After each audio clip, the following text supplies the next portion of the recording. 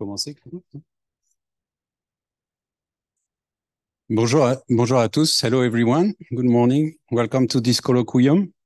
I will say a few words. So as you know, as you may have noticed, the last 4 days, IAP has been hosting the ePro 8 conference, which is a conference devoted to the physics of relativistic outflows. And therefore, we thought that it could not be more fitting for this week's colloquium to welcome the Professor Feryal Özel from Georgia Tech, the Georgia Institute of Technology. And she's a very renowned scientist in the physics of compact objects, neutron stars in particular, and also a leading member of the EHT, Event Horizon Telescope collaboration. So Feryal Özel obtained her PhD at Harvard under the guidance of Ramesh Narayan on the physics of, on the emission properties of neutron stars, but also on the physics of accretion flows. Then she moved on a Hubble fellowship at the Institute for Advanced Study in Princeton, and then have been holding a professorship at the University of Arizona in Tucson. And recently, although I don't know exactly when, you moved to a year? Okay. A year ago, you moved to Georgia Tech, where you're now the department chair, right? So as I said, you're a very renowned scientist because you have made decisive contributions in the physics of compact objects, in particular on neutron stars, where you have been able to obtain exquisite constraints on the mass and radius of neutron stars using X-ray data. And therefore, you've been able to constrain the equation of state of dense nuclear matter. And in recognition of these achievements, you've been awarded the 2013 Maria Goeppert-Mayer Prize of the American Physical Society. And then, as I said, you've also been very much interested in the physics of accretion flow. So you're a member of the EHT collaboration, which obtained collectively the 2020 Breakthrough Prize for obtaining the first image of a supermassive black hole. And this is the topic of your colloquium today, so which is entitled, We Got Black Hole Images, Now What? So you will tell us a bit more about the physics behind the scene and maybe the perspectives in that field. So thank you very much for being here. Thank you.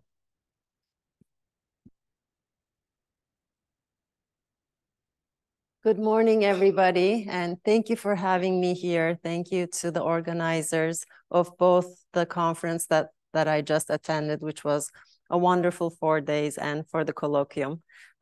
It's an honor to be here.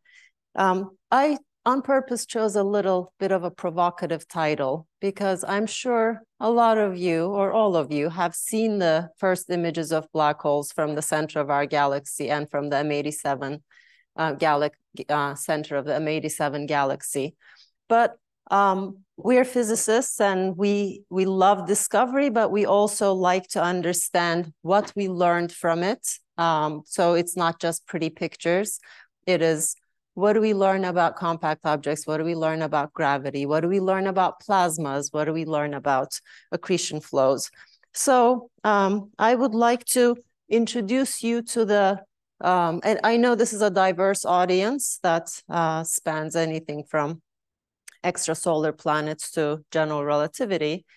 So I would like to tell you a little bit about the workings of the Event Horizon Telescope, how we make the images, and based on that, I will focus mostly on theoretical and computational work that allowed us to derive physics constraints from them. So this is just a rendition of the way the Event Horizon Telescope array looked in 2018. Since then, we have added more stations, actually one in the French Alps. So it is, the array is growing. But the key point here is that calling it a telescope is a misnomer. It's, of course, an array that connects telescopes. Do I have a pointer, actually, that I can use? Or no? Okay. No. Ah, okay. This is more fun, actually. Thank you. The key point here is that the array connects points that cover the globe, from the South Pole to the Greenland telescope, practically at the North Pole, from the Atacama Desert in Chile to LMT in Mexico to 2 telescopes in Arizona, and to IRAM and now NOEMA in Europe, and 2 telescopes in Hawaii. So the technique is called very long baseline interferometry. And what that does is enable us to gather data with multiple telescopes that are not physically connected to one another, and record the data and time tag the arrival of each wavefront with enough precision. So we have hard drives, we have hydrogen maser clocks.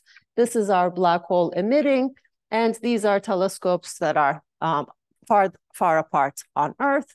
And by recording the data faithfully, including all the noise and everything, and then correlating it, basically it's a multiplication of signals that allows you to determine a time delay of arrival between the 2 points, you can match it up and get the angular resolution that you would have had from a telescope as if it was the size of the globe.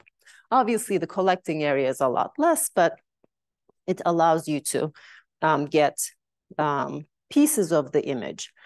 To go into it in a tiny bit more detail, what this does is every pair of telescopes at any instant in time gives us a Fourier component of the 2-dimensional image.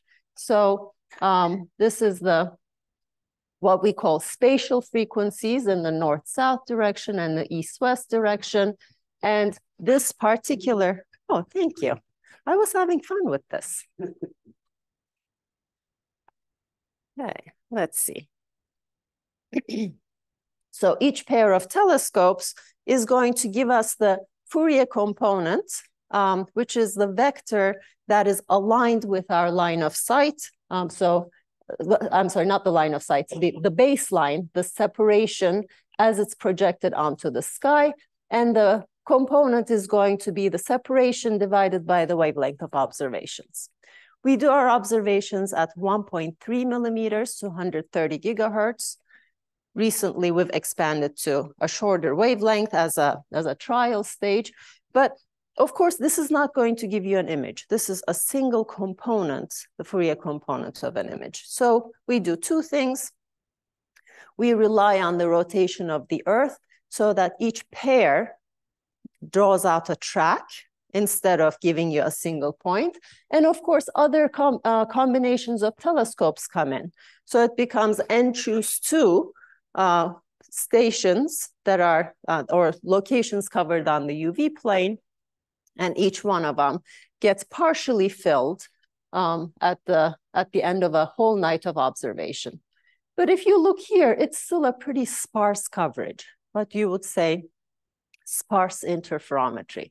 And the reason is, of course, you can't directly invert this into an image. You still have to fill in the missing information up to the resolution that you have on your longest baseline.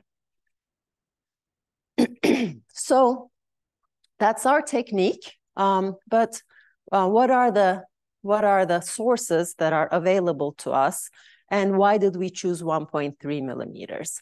And this goes back to the work that I have done back in 2000 with colleagues at Harvard, when we were first starting to think about imaging the horizons of black holes in order to understand whether we could have observational proof of their event horizons and particular properties.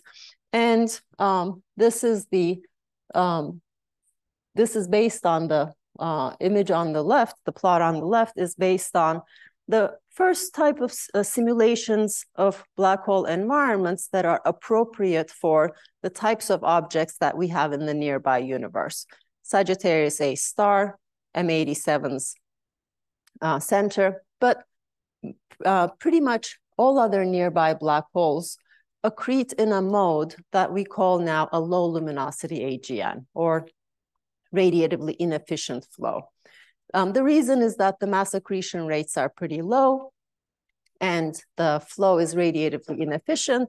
So back in 2000, we started understanding the characteristics of those flows enough to say what the image size would be at different frequencies, and at what point would it be close enough to the event horizon so that we could see the light illuminating the shadow at the center of the horizon, at the center of the object. So as you notice, we identified Sagittarius star, and at the time I was also looking into X-ray interferometry opportunities, because there was a Beyond Einstein program in the United States that allowed us to think about like high resolution X-ray interferometer from space, and we identified M87 as the other target. On this plot, as you can see, we're looking at resolvable size and the distance of the source from us, and Sagittarius star and M87 being the lowest two on this plot are the ones that where you can resolve the best with a given aperture. So when we said these are the best targets, the angular size is still 50 microarc seconds. These are tiny, tiny objects.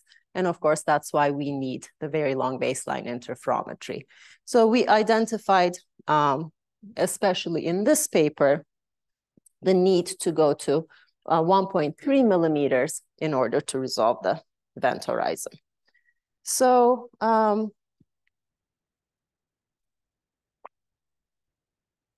it took a long time to put together the array. This is the results that we obtained at the end of our observing campaign in 2017. Again, showing you the Fourier space color-coded tracks between pairs obtained from pairs of telescopes. This is the M87 data. The left is already what I showed you.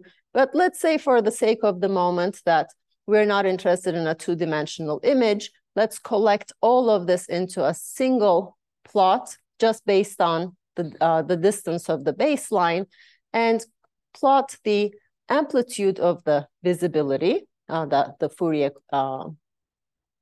amplitude, as a function of the spatial frequency, which is the baseline length in giga lambda here. So what you're seeing here is that when you collect all of this, there is this characteristic ringing in the data. The structure of the data immediately tells you that it's a compact source. In effect, what we are saying is that this is a Bessel function, and Bessel function is a Fourier transform of a compact source. It doesn't mean that it's a ring-like source, but it tells you what the size of the source is. And in particular, the location of this first minimum tells you what the size is. But before I do that, let me show you the Sagittarius star data, its coverage during the 2017 observing campaign. And again, we do the same thing, visibility amplitude as a function of baseline. You see this characteristic ringing structure. So that right there tells you that we're looking at an object that's about 52 microarc seconds in size. And the rest of the ringing pattern tells you whether you have a disk-like or a ring-like structure. So even without doing much analysis at all, just by looking at this, you can already say that you end up having to have a ring-like structure that is of order 50 microarc seconds, 52 microarc seconds. Okay, so that's why the data themselves speak for most of it, but in order to extract something more from it, we're going to need the theoretical simulations. How did we actually make the images in our first series of tools, our first set of tools? Well, I'm going to show you a pixel-based model where you divide up the image space into all of these pixels. They all are allowed to have a particular brightness. But as you can see, this is all the data that you have. And this is many, many more degrees of freedom. So n pixels, n squared degrees of freedom, you can independently constrain them. So we use something called a regularized maximum likelihood method. What that means is that you put some constraints on what the image can and can't be, how fast it can vary, how sharp it can be. So this is from computer vision. Regularized maximum likelihood existed before that. Effectively, you're not only trying to minimize the chi-squared data minus model, but you're adding to it a weight times multiple regularizers about what you allow the image to be. And that allows you to settle on a solution. So I'll just show this to you. The trial image, all the brightnesses in the pixels are allowed to vary. And as you can see, it went from a pretty bad chi-squared to one. That what we're showing here is the north-south and east-west cross-sections of the image, and that they reproduce the data quite well. And that's how we ended up with the first image of M87 that I'm sharing with you here. Okay. What are the image elements? Now let's look at Psi-J star and M87 together. Same methodology was applied to both. Of course, Psi-J star is a little different in the sense that it's a smaller black hole. The dynamical timescale around it is therefore shorter. And it's also in the center of our galaxy, so we're looking through the galactic disk to get at it. So it took a couple more years of analysis to understand the effects of scattering within the galaxy, as well as any complications from the variability of the source. But ultimately, they look pretty similar. Focusing on M87, the brightness depression in the center we identified with the black hole shadow. Here it's apparent, here it's not. There is a north-south asymmetry that comes from the Doppler shift. So in this particular case, we would say that the angular momentum of axis of the flow would be in this direction, so that the bottom is coming towards you. And most importantly, what we are actually seeing is a narrowing of emission from the surrounding plasma.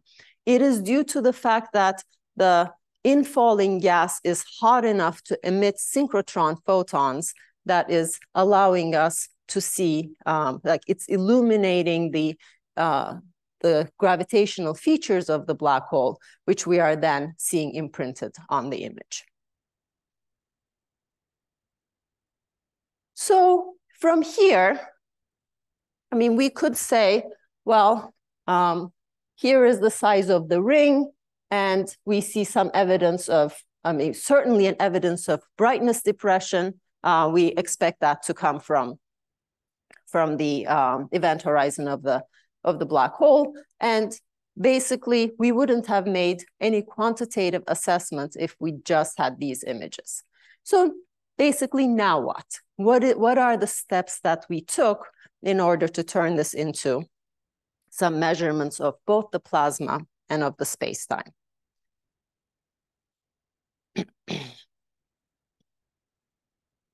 Okay. So in order to interpret these images, I'm going to just take a step back. I'll divide the talk into 3 parts from this point onward. They are not super long, so don't be scared. The first part is, how did we build the simulation tools and the image libraries that allowed us to interpret what we are seeing? The second part is, how confident are we that our models are complete, and is there something more to do? Have we uncovered any areas where we don't understand accretion flows well enough? And of course, that was partially the last 4 days in this conference of talking about what it is that we understand about flows and jets in black hole environments and in other relativistic environments. And then the third part is, actually, now that we are armed with all of this, can we make the images that I showed you better than what we obtained with the regularized maximum likelihood methods.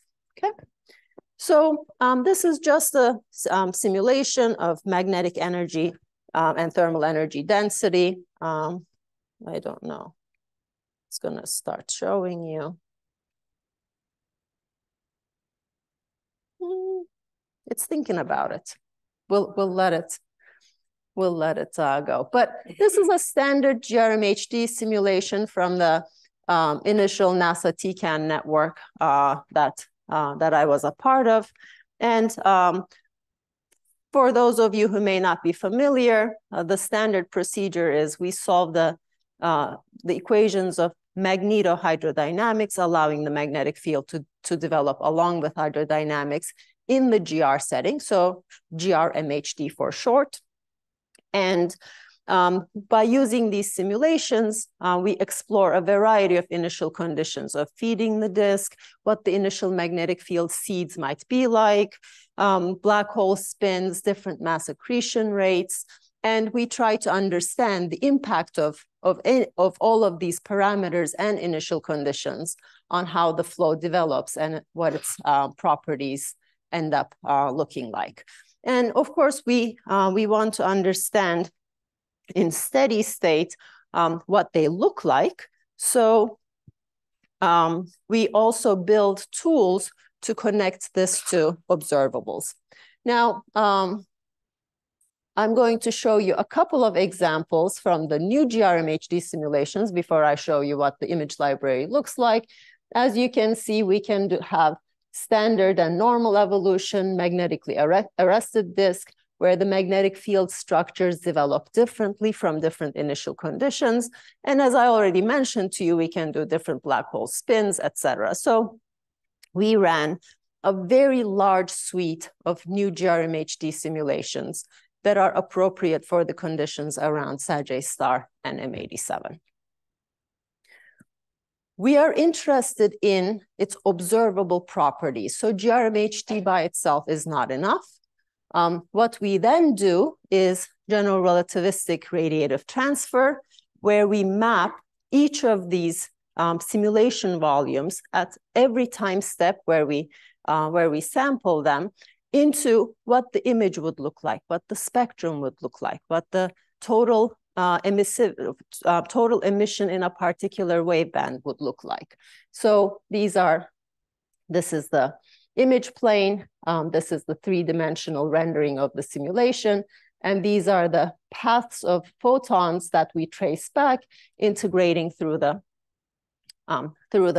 simulation volume to understand what the contribution to a particular wavelength of light would be. So having done all of this, we were able to extract certain repeating characteristics of images that always show up almost independent of what the magnetic field structure is, what the electron temperature is, what the mass accretion rate is within reason. And these have to do with the particular characteristics of the properties of the space-time of the black hole that get imprinted on the image. So I know some of you in the audience also worked on this. There are a few characteristics that we can look at. This is the horizon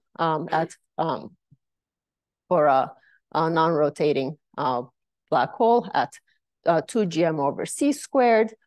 This is the photon orbit at 3 gm over c squared. And this is a photon path. Let's say that I'm interested in how much emissivity I would pick up if I moved along here. And how much light bending would be experienced. So now if I change this, if I change the impact parameter of this photon path from the center of the black hole going out, you're going to see that the amount of deflection that this particular path experiences is going to go through a critical point. So all of a sudden, it's going to start wrapping around the black hole and having much more path going from 5m down to the center. And in particular, there is going to be a critical point where interior of which it's going to end up inside the black hole. And just at that critical path, it's going to have a lot more path length by having the ability to wrap around the black hole because of gravitational light bending. And if I go just a little bit out, these are tiny displacements in the impact parameter. What it's going to do is have a lot less of a path. But that's not all. We are dealing with, as I said, low luminosity or radiatively inefficient accretion flows. That's how I started my talk. And one of the key characteristics of these flows is that they are optically thin. And the 1.3 millimeter emission that we see is synchrotron emission from hot electrons in the magnetic field.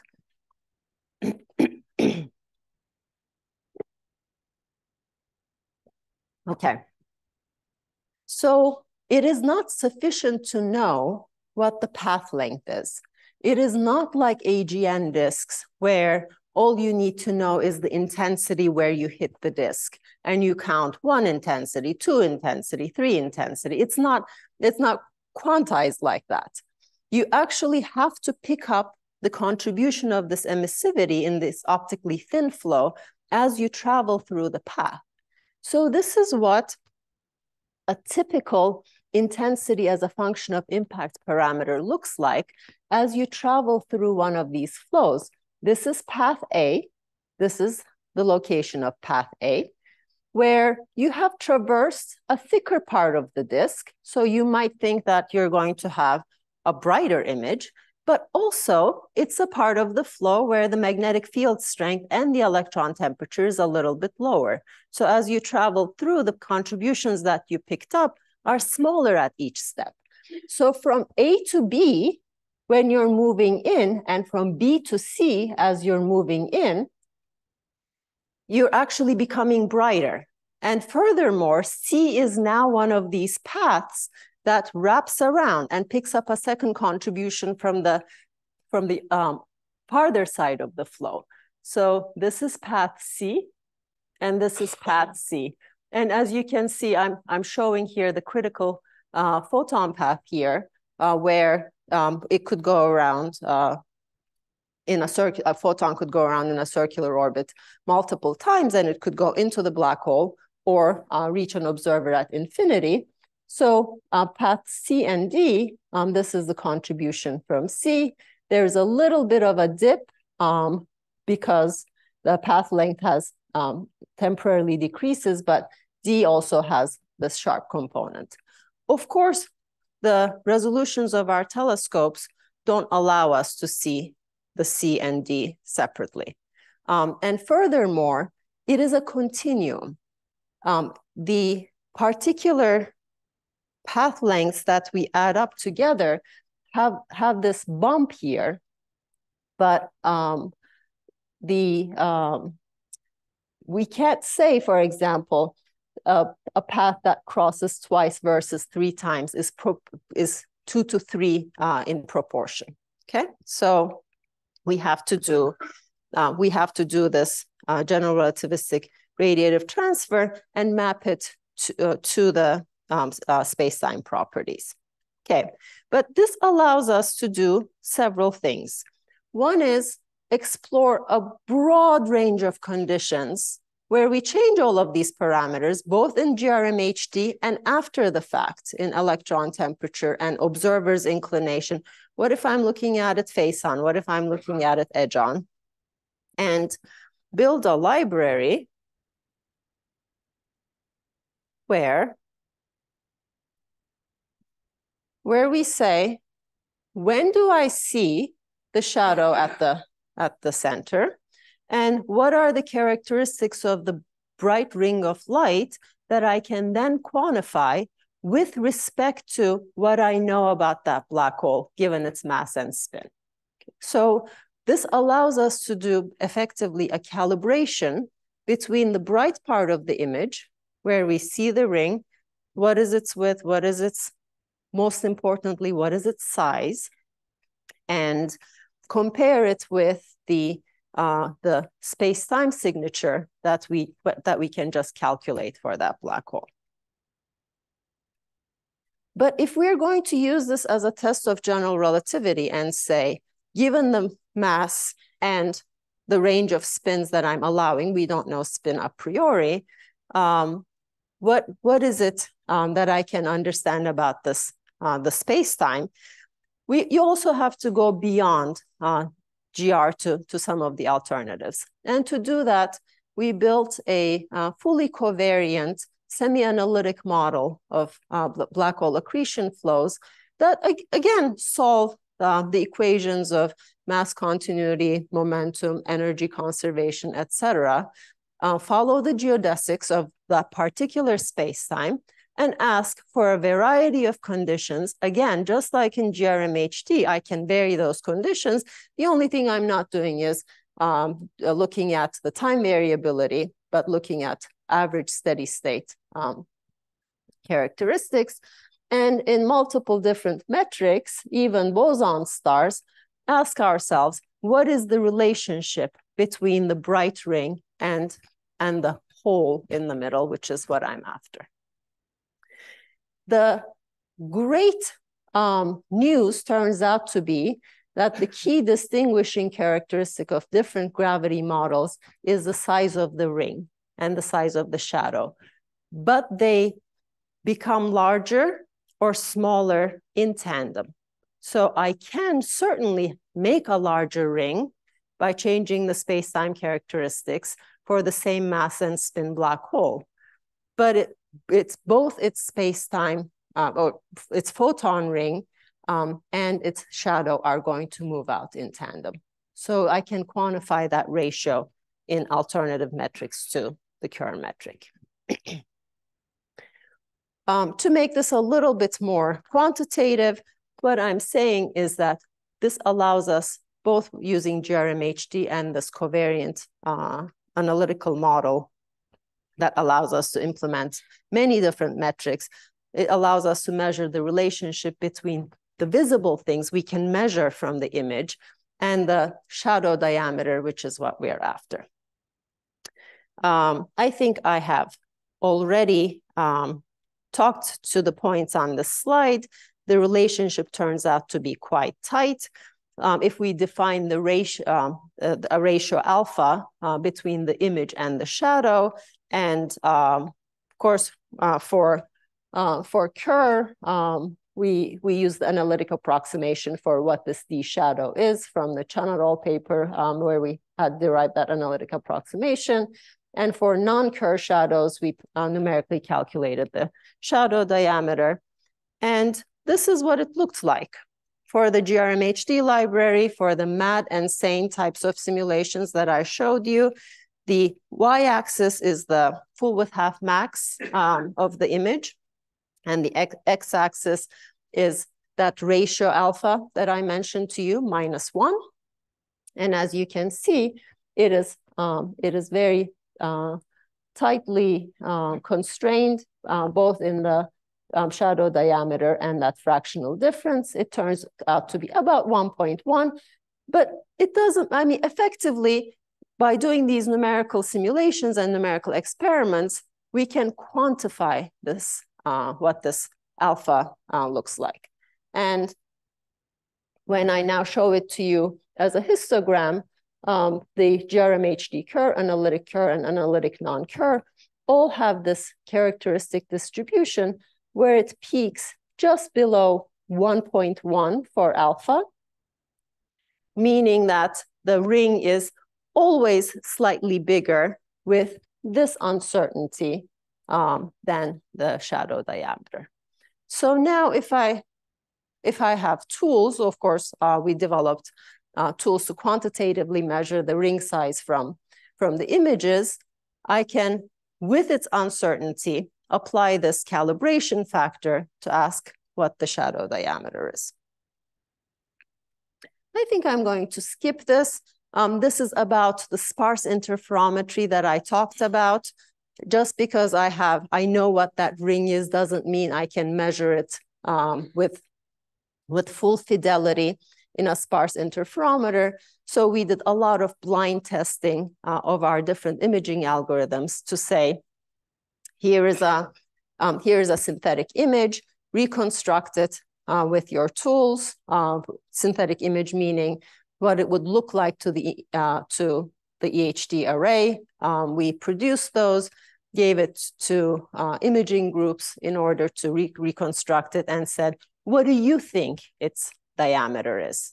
And we also quantified and calibrated where the way in which different imaging algorithms, this is the ground truth of a particular synthetic data set, and what they measured to be the size and width of that image. So this is another uncertainty, and of course the two calibrations are multiplied together when determining the error budget in the final measurements. So how am I doing with time? Okay, so 10, 15 minutes, perfect. Okay, so this is our, back to the image, 1 day average image of now Sagittarius A star. What I have is this calibration factor between the measured ring diameter and the shadow diameter. And now we're allowing it to deviate from GR through this delta parameter. If delta is 0, and I know the mass of the black hole, to within a few percent plus or minus that comes from the unknown spin, I should get the predicted image diameter on the left. So this is the measured, this is the Schwarzschild diameter, this is the calibration factor that I just described to you through all of that simulation library, and delta is what we're after. These are the various imaging techniques with the priors for the black hole mass and distance that we used from the Keck telescope measurements that Nobel Prize, of course, a few years ago, measuring the orbits of stars around Sagittarius star over a 20-year period, allows us to get a very good constraint on the mass to distance ratio of Sagittarius A star. We also did it for gravity priors. It looks very, very similar. And this is the band that is consistent with GR because of this spin corrections. And these are the various combinations of the imaging algorithms with our different calibration parameters from these different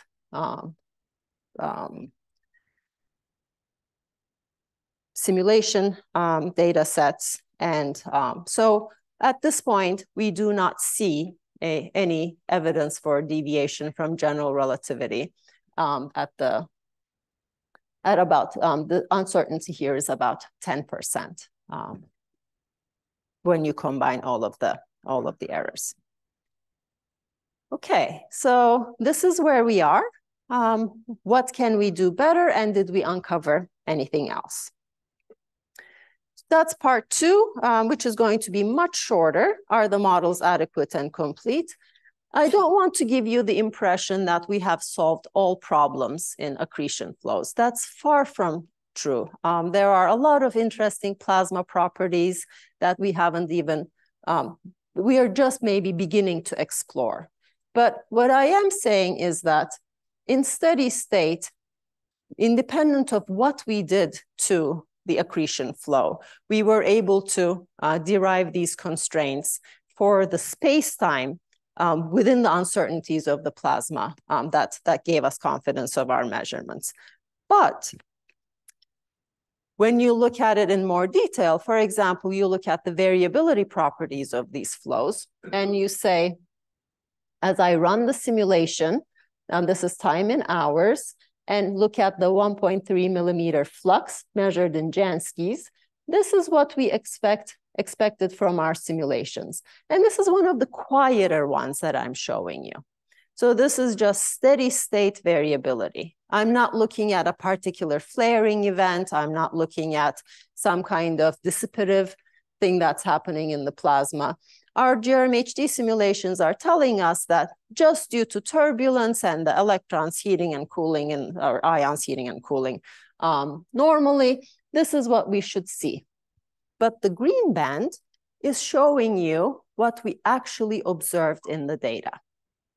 Okay, this is April 5th, April 6th, April 7th, and April 10th. The flux variations as measured by the sub-millimeter array and the ALMA array. And as you can see, the RMS variability during that entire observing window is much smaller, as shown in this green band here, than what we predicted from our GRMHD simulations. So you might think turbulence is turbulence, but clearly there is something that we are missing about the ion to electron heating, or some kind of process that's happening in these flows that is making it quieter during normal accretion windows. Now, what this shows here is a flaring event. So a true brightening event where the flux, as measured in the X-rays, goes up to about a factor of 100 higher. And this is seen routinely from Sagittarius A star with the Chandra X-ray telescope. So those events we can't capture in our standard GRMHD. So when it comes to true flaring events, we underproduce variability. And when it comes to steady state, we overproduce variability. So there are definitely interesting kinetic effects that we're going to continue to explore. And one of the things that we've done in this past year is look at whether there are more physically motivated ways of doing it compared to what we have done. So GRMHD solves for the protons only. We don't have a two fluid simulation. And we then guess the electron temperature to be a fraction of the proton temperature. But what happens in reality? Well, this is the global simulation scale, 10 to the 16, let's say, for centimeters for Sagittarius A star. This is where I showed you all of the GRMHD and radiative transfer. But the microphysics, where we're interested in how energy partitions into ions and electrons, happens about 12 orders of magnitude, or sometimes more at smaller scales. So there is no way a single simulation is going to be able to bridge this gap. So we've been working on ways of incorporating microphysics simulations into the global simulations to understand this better. But at the same time, there are already some gyrokinetic simulations that allow us to understand how the energy cascades from global scales to the micro scales. And in particular, MRI-driven turbulence, magnetorotational instability that gives rise to accretion flow properties, has both a compressive cascade, a cascade of the compressive waves and the alphane waves from these larger scales. And they decouple at a certain length scale and then propagate down to the ion gyroradius and the electron gyroradius where the heating happens. So we've been able to already incorporate some of this more physically motivated physics into the allowing for different ratios of the compressive to alphane wave power. And this is the electron heating over the total heating. And this is the range of GRMHD simulations in terms of the plasma beta, where we are able to now say something a little bit more physically motivated. And we'll see the impact of this in variability in follow-up work. Okay, so the takeaways from this is that GRMHD models get the main features right.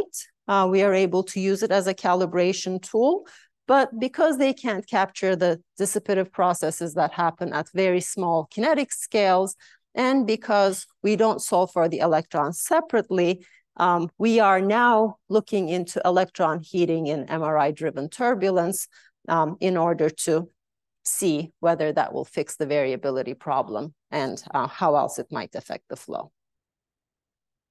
So in the last 3 minutes, I want to introduce to you a new imaging technique that we developed owing to the vast modeling work that I described to you. So going from the regularized maximum likelihood methods, where you say, okay, I'm just going to introduce a bunch of regularizers just like we do in computer vision, and reconstruct without different algorithmic parameters and see how much of an impact that has on the image. For example, you see that it's not really changing the image size, but it's changing the brightness pattern around this ring. These are all allowable within our data. And that's what gives rise to the average images and the morphologies that we published in the series of Sagittarius A star papers. What if we now use what we know about the images to make a smarter algorithm that allows us to interpolate between those regions where we have data and where the information is missing, using a basis that is more conducive to the particular properties that we anticipate from black hole images. So basically, take tens of thousands of simulated images and use principal component analysis to break it down into a basis or an orthonormal basis set, and then ask ourselves how, and it's, I mean, of course, you could use any kind of polynomial sets that you want, but the characteristics of these images, as I showed you in that cross section, is that there's a sharp drop off. So if you use Legendre polynomials, you would need hundreds of components, and even then you would have the ringing problems that we typically have. So what if we made our basis set from these variety of images and use that eigenbasis and ask ourselves, how well can I reconstruct a snapshot?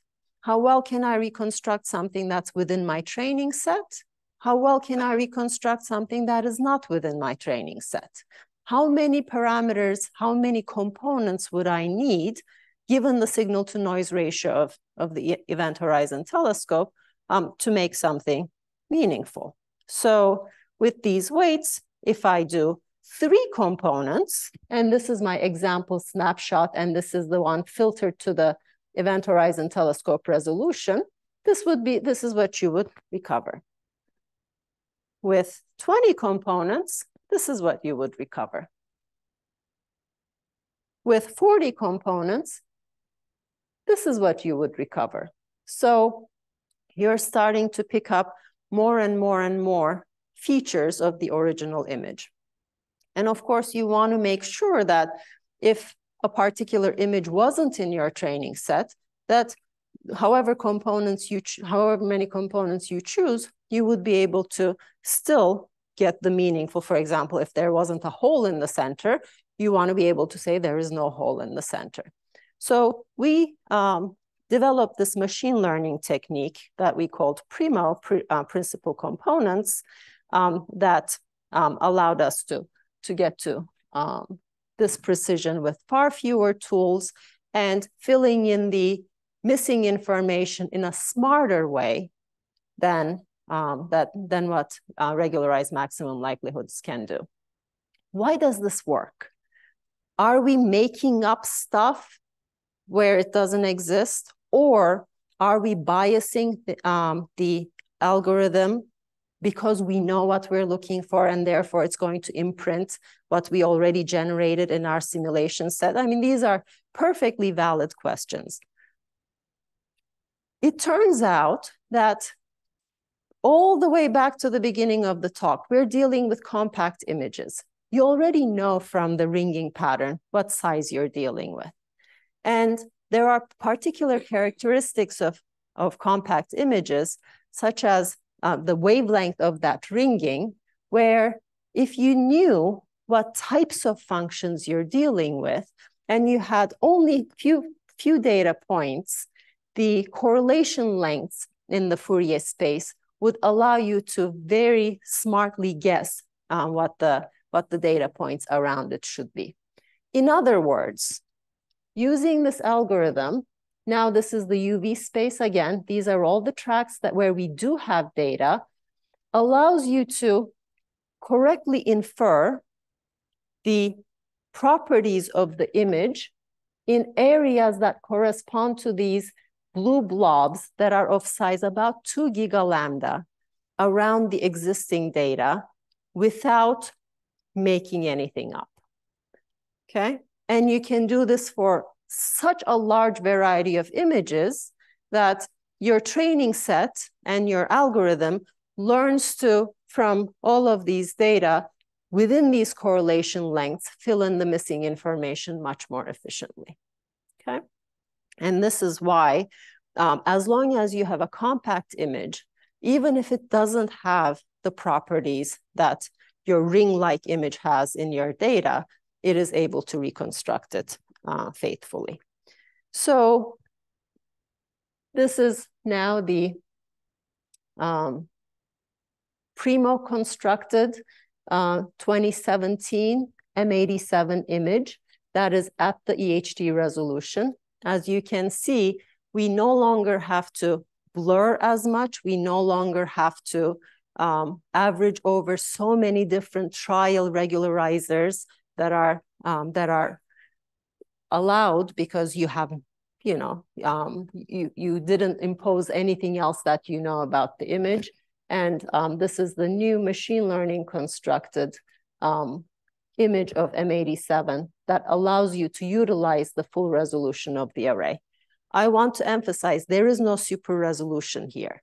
There is nothing that this algorithm generates past the point of where our largest baseline is. So where we don't have data, it, of course, doesn't make it up in order to create the image. So I will leave you with this, coming a full circle from obtaining the images to how we extracted quantitative measurements of the black hole space-time using simulation libraries and theoretical techniques, and now making the images better thanks to these simulation libraries. And I will take questions. Thank you.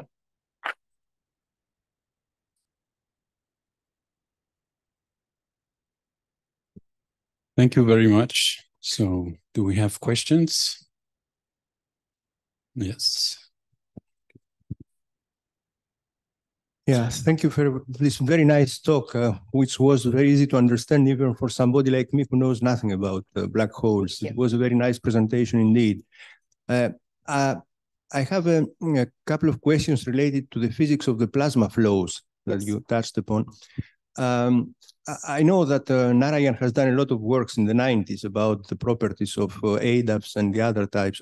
So through your observations and your new models, can you say something more about the physics of the plasma?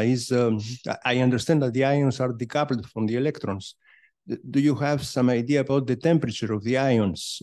And if the density is sufficient to have, I know some people try to make nuclear reactions within these flows. Do you have some idea about those conditions? And also last question about, in your simulations, do you see where, if there is a sign for a jet coming up of the disk at some point, is it far outside what you are studying or is it in that region? Okay, thank you. Indeed, some of the early work on these low luminosity or radiatively inefficient accretion flows happened in the 90s. My advisor, Ramesh Narayan, built some of the early hydrodynamics models for these flows. it is a lot easier, just from energy conservation point of view, to calculate the ion temperature. The ions are hot, but because it's low density and cooling scales as density squared in these plasmas, they're unable to cool. So the ion temperatures are indeed high. What is unknown is what is the partition, how much of the heating goes into the electrons, and that's what sets the electron temperature. And some of this recent work that I showed you about MRI-driven turbulence and how it cascades down to the kinetic scales is about trying to get at what that partition is to the electron. So we are getting a little bit more physics-informed, plasma-informed information about how the electron heating might happen. Did that answer the very first question that you asked? The ion temperatures are 10 to the 12 Kelvin, 10 to the 11 Kelvin. So I guess there could be, but again, it's low density.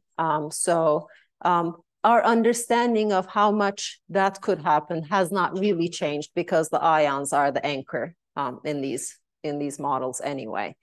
The other types of things that we're exploring now are the impact of the long mean free paths. For example, when you do GRMHD, you're assuming that your plasma acts as a fluid.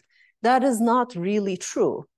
Because the collision rate is so low, the mean free paths of the electrons are quite large. The mean free paths of the ions are quite large.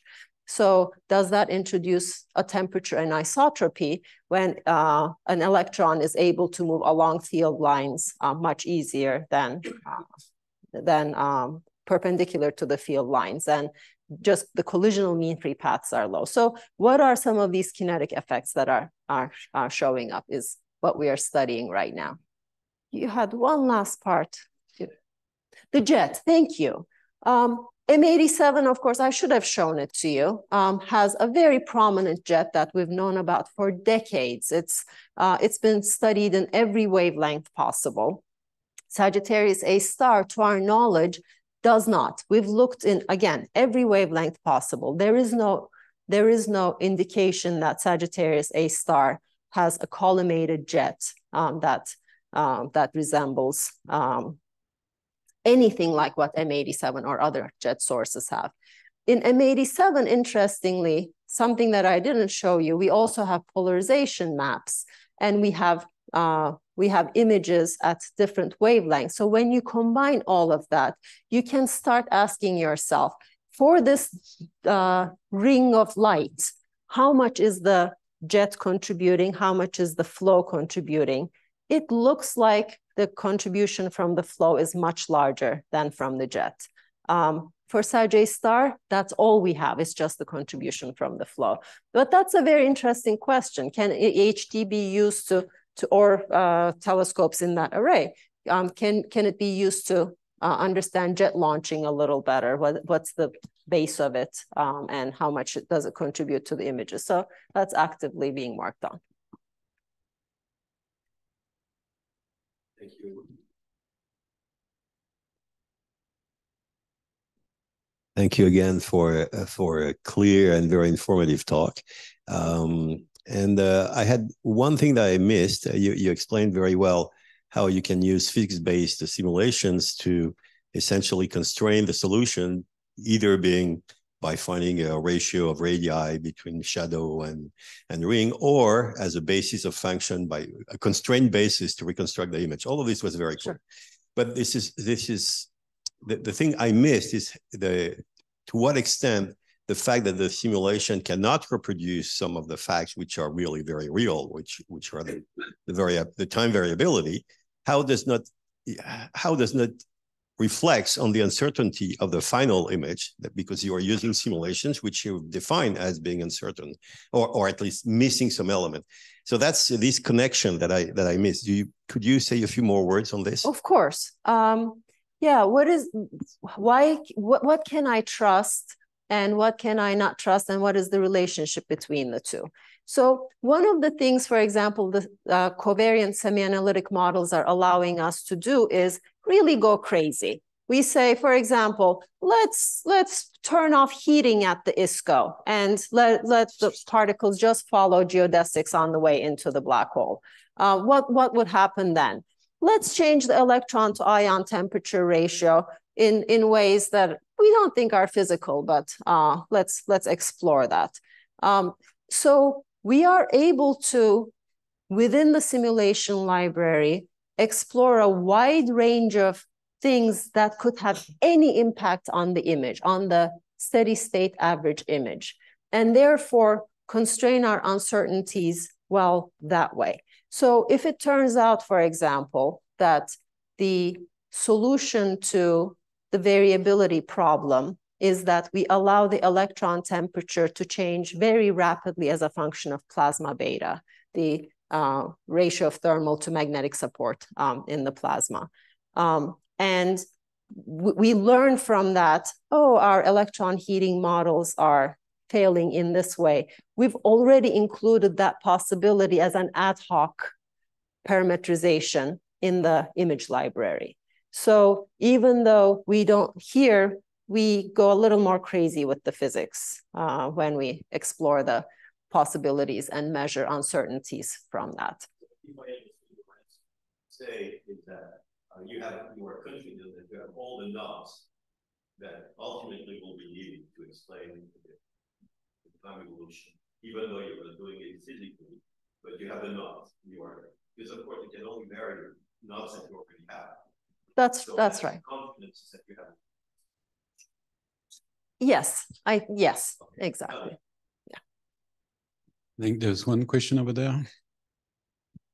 Yeah, thank you for the talk. So I think my question is more about observations. When I was looking at these very sparsely filled UV planes, I was wondering, is the limit like the number of baselines you can access, or is it just observational time? Like, could you fill it more, or?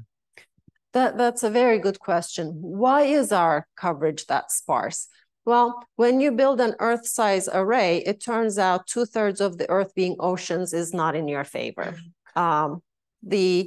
A number of telescopes that we can put in dry, high places, because 1.3 millimeter, or even shortward of that, it's even worse, really does not like moisture in the atmosphere. It is corrupted by it. So the locations that these telescopes that already existed and some that were commissioned after the fact are chosen by high altitude and desert-like conditions.